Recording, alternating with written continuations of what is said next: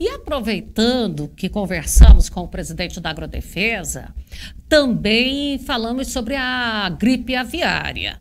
O governo federal, ele abriu crédito extraordinário de 200 milhões que devem ser aplicados em ações de enfrentamento à gripe aviária. No país está em vigor o estado de emergência zoossanitária, com confirmação de casos da doença em aves silvestres em pelo menos 4 estados. 2 deles foram confirmados recentemente no Rio de Janeiro, em aves migratórias. Aquelas aves migratórias que saem do sul do continente e avançam lá para o norte nessa época do ano.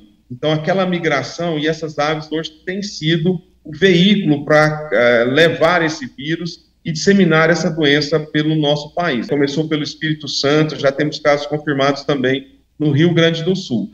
Porém, até agora, nessas aves silvestres e aves de hábitos litorâneos, né, que são aquelas aves passageiras aqui pelo continente. Em Goiás, não foram registrados casos da gripe aviária, mas a Agrodefesa adotou medidas preventivas, entre elas a suspensão por tempo indeterminado da participação de qualquer espécie de ave em eventos agropecuários. A portaria entrou em vigor no início do mês. Em um caso detectado no estado, porém nós aumentamos a nossa vigilância, o nosso monitoramento e também as medidas para conter a entrada desse vírus, né? Nossas medidas de biosseguridade, elas estão reforçadas junto principalmente aos plantéis comerciais e também aqueles plantéis de subsistência. É uma série de normativas ali, adequando as granjas para que, não só para influenza aviárias, mas para diversas outras doenças.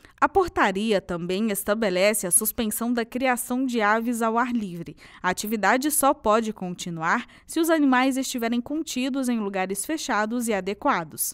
O nosso desafio agora é levar essas medidas de segurança também para aqueles criatórios de subsistência, aquelas galinhas caipiras.